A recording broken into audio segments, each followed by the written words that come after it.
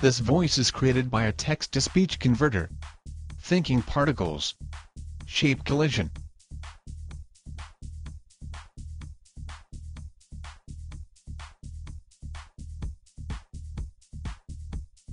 Hello. To create this thinking particle system we need one particle group named objects which will contain all the following geometry. In this group we will define the shape collision dynamics for these particles, deformation and other parameters. We also need 3 master dynamic groups. The first one will be named create, and will contain the object-to-particle operator. This will add the objects created in the scene to the objects particle group. The second will be named forces and will add a force to the object particles group to make them fall. The third will be named dynamics and will contain the shape collision operator and a node for the floor plane. This will handle the collision between the objects and the floor. Let's get started. Go to the Create tab. Click on the Geometry button. Click on the Box button. In the perspective view click and drag to create the floor.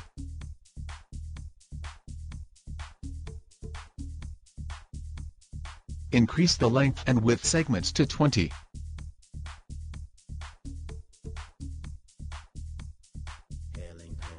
Create another box and a sphere in the perspective view and move them above the floor plane. Click Ctrl+C to create a camera from the perspective view.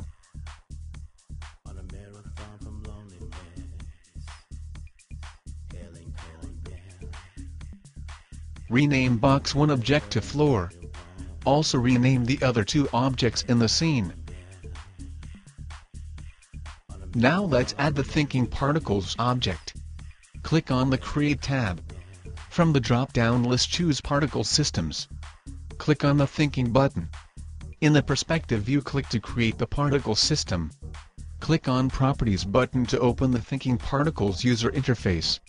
Unclick Edit on the Fly button to disable it. This will make the changes visible in the viewports. In the Master System group create a group and rename it to Objects. In the Master Dynamic create a dynamic set and name it Creation.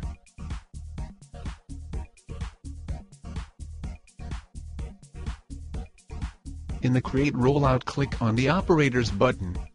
From the drop-down list choose Generator. Select Object-to-Particle Operator and add it to the Creation dynamic set. Click Pick Object button and add the 2 objects from one of the views.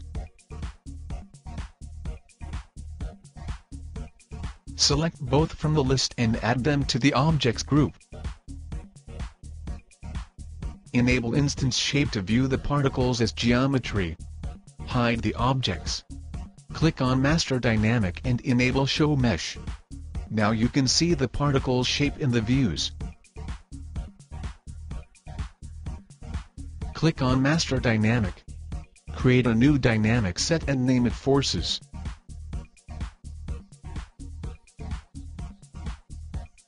From the Operators drop-down list choose Dynamics.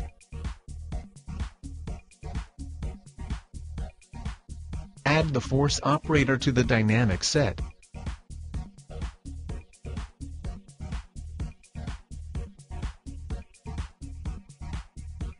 From the drop-down list choose Initiator. Add the P-Pass operator to the set.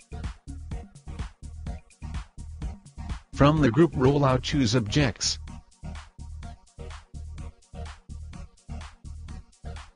Click on the Helpers tab. Add a 0.3 helper to the set. Connect the vector output to the direction input of the force operator. Set the z value of the 0.3 helper to -1.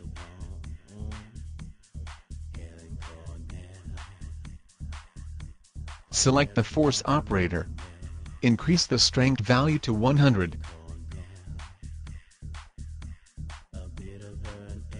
Drag the time slider to see how the particles are affected. As you see, the objects pass through the floor. Select the Master Dynamic. Create one more dynamic set and name it Dynamics. From the Operators drop-down list choose Dynamics. Add a shape collision operator to the dynamic set.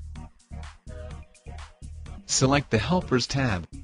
Add the node helper to the set. Connect the node output of the helper to the floor node input of the shape collision operator.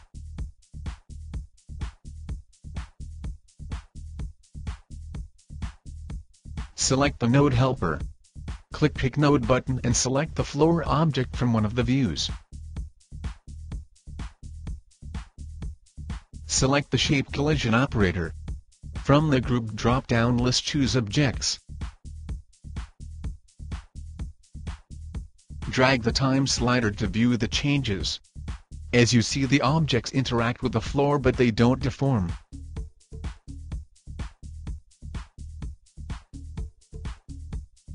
In the Thinking Particles user interface, select the Objects group. In the Shape Collision Operator group, set Deformation max depth to 20.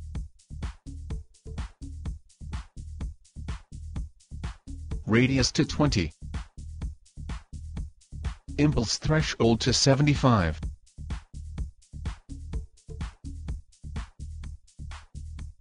Drag the time slider to see the changes. As you see, the box object passes through the floor. The sphere hits the floor and deforms. To solve this problem, we have to increase the number of segments for the floor plane. Select the floor and set the length and width segments to 80.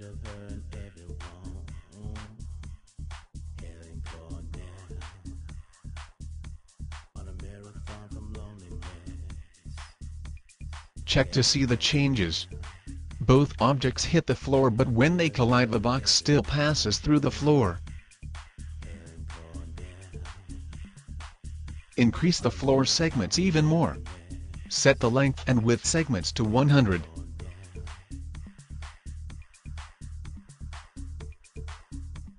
This solves the problem in this case. If you have smaller objects hitting the floor, you may have to increase the segments number even more. Another possible solution is to increase the voxel grid value for the particles group and for the floor.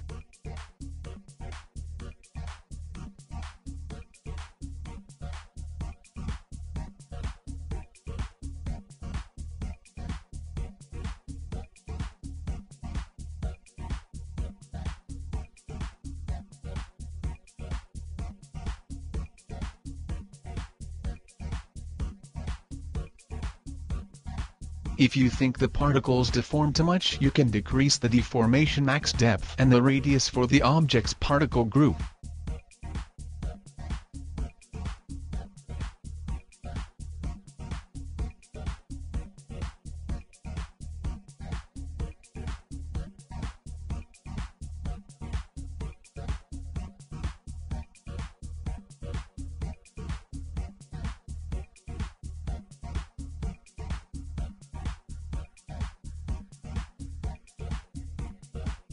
If deformation max depth value is too big, the object may pass through the floor.